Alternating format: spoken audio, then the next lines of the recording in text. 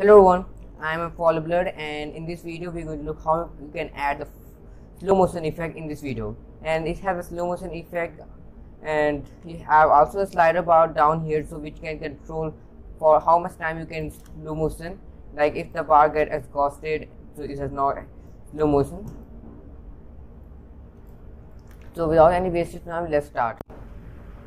Okay, now we are in the Unity project, and to add the slow motion effect so I'm going to start with the slider. This is optional, you can add it on without your own needs. So first thing, add a slider and customize it as your own needs. So first thing, you look here, I set the default value to 0 first and left to right, and you can look here.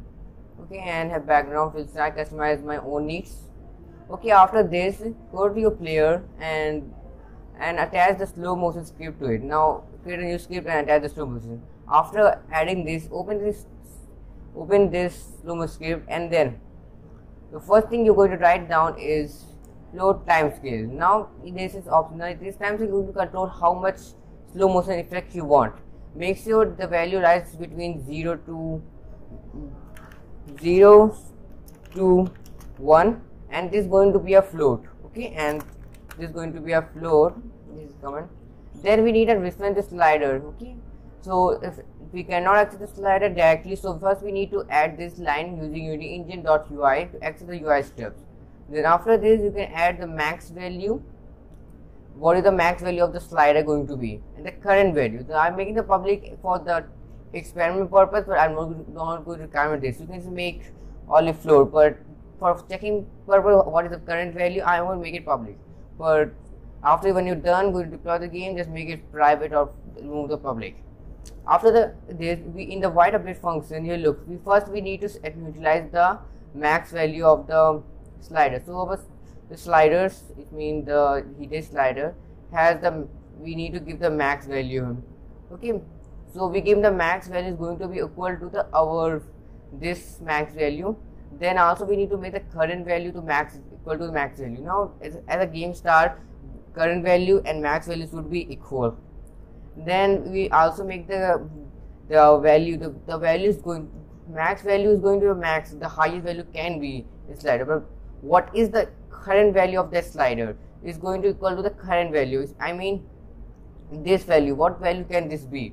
By default is going to be 0, but so we need to assign this as the game starts. So first thing, we give the current value, for example max value 100, so it's become max, slider's value max become 100, then current value also become 100, and then the value of the current value is going to be 100. So I'll equal everything. Now in the white update function, we also need to update the value of the slider in every frame. So once again we write this line.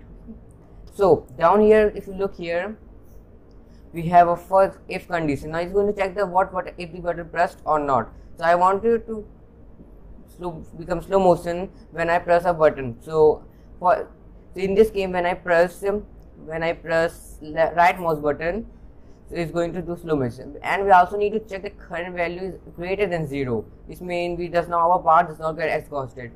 So then if the both conditions become true, then we make a time to time scale. This is an inbuilt function of the Unity, and we just equal the time to time scales. Okay, make sure this time scales and this time scale are both different. You look here, there is a small underscore here. If you look, I'm zooming, and if you're going to look here, small underscore. Make sure do not write same as. Okay, when else you get here. Okay, so time to time scale is inbuilt function. Now time to scale has like, if for example if the value is 1, the 1 value is equal to the normal speed. Okay, and if you increase the value, for example 2, so 2x of normal speed. Okay, so and if you decrease the speed like 0.5 or 0.1, is going to decrease the or slow speed simply. Okay, then also we need to decrease the value of the current value, because we need to control how longer I can do the slow motion to decrease. So I am going to give like 50. and then multiply time to delta time. So why is it decreasing by 50?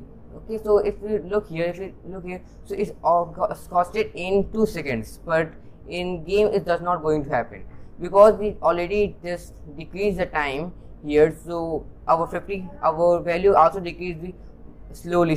Okay, so I increase the value by 50. Okay, and also multiply time to delta time you get. So then if our then we did, and if our both condition is true, so we make to the time scales. Is mean we are not doing a slow motion, so we make sure our time scale go back to the normal, so that in this case our 1x. Okay, and then we are also going to start a coroutine. Now here if you look, I have a coroutine calling this fill slider function. This is IEnumerator function, and the good thing about IEnumerator function mostly used to hold the script for the x amount of seconds or x amount of frames or that thing. Okay, so in this function I am going to fill the slider. Like if I do slow motion, then I leave the mouse button and then slider should be filled after some seconds. So after this, so I am going to call this function. Calling this function by using start coroutine, we could call this function by using coroutine. Then here I am going to check our value. Current value go to max value. Like our current value is 50 and max value is 100, so it's less. So we need to fill the bar to the max value. So first thing I am going to do this. First thing I am going to wait for some seconds, so for filling. So I'm in this case I've called yield return new wait for second 2f. So it's going to wait 2 seconds for me and then started filling this bar. Okay. So then current value started filling with 5f. Now here's the speed is normal. When the bar going to fill, note the speed is going to be normal. So it's going to every second is going to its value increase by 5. Okay, then and it's going to actually work. Now and also if you look here, I have one more condition. Now as I noticed that when I'm playing the game, as I noticed the current value goes negative. Now to force the value to have 0, so I make current, so if the value go less than or equal to 0, so I force the current value to have 0, so it does not allow him to go negative, just 0 and negative. And also here now also there's small bug happening here, that when the slider fail, sometimes slider fail above the 100, like 101 and 110, the value goes this time. So what I'm going to just check the if current value become 110 and max value still 100, so I'm going to force the current value to become its value going to be equal to the max value. It means it's 110, so it's become complete 100. And this is all you need to do. It's very simple thing and simple and conditions. And after doing all this, you can save the script and back to the Unity. And if you go back to your script and you take time scale. Now time scale is 0.2 seconds. You can also increase, decrease depending on, then give the slider value and give a max value. And just note, don't assign any current value and just look at the current value. Now okay, so first one.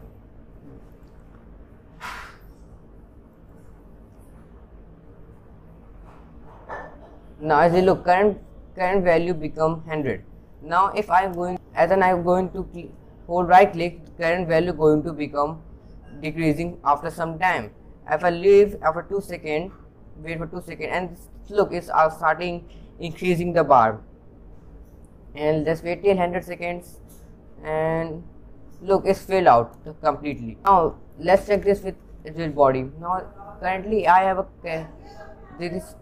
character controller, so everything working very smooth. And now, but if I test with the cube, 3D cube and a rigid body, and give a rigid body to him, and now if I play this game,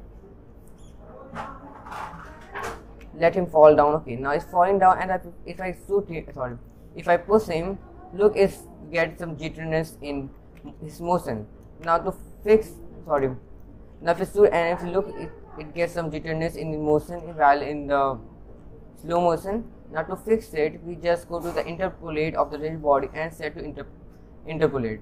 Now after doing this, I found very smooth movement of the rigid body while the slow motion.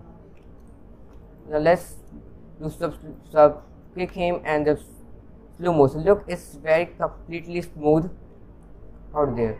So that's it for this video. Hope you like this video and thanks for watching.